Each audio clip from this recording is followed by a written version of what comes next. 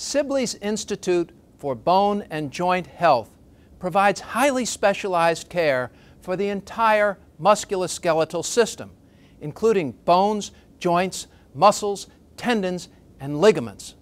Sibley is one of the leading hospitals in the Washington metropolitan area to use minimally invasive techniques and technologies for patients who need surgery for a better and safer experience and a shorter recovery time. Hi Sharon, how are you? I'm good. Sharon Gunn suffers from osteoarthritis and recently had her second hip replacement surgery at Sibley. I first came to Sibley for a hip replacement surgery. It was my right hip in July of 2010.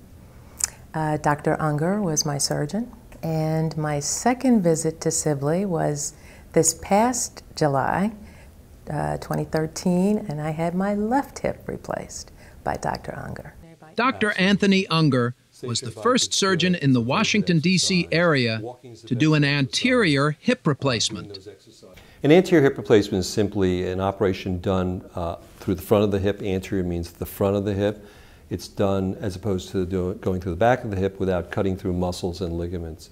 And the advantages are that the patients recover much faster, and the patient's hips are what we call more stable. Sharon Gunn says it was an incredible experience. Well, I had surgery early in the morning on a Tuesday. I was walking around with my walker on Wednesday.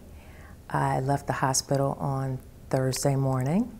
This hospital has really put its footprint on the map in terms of being the center for anterior hip replacements as well as orthopedic surgery.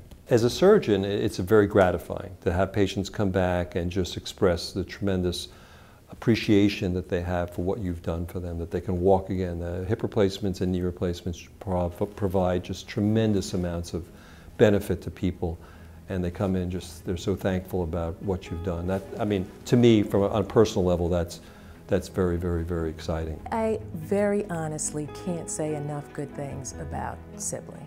It was just as perfect as any hospital stay could be.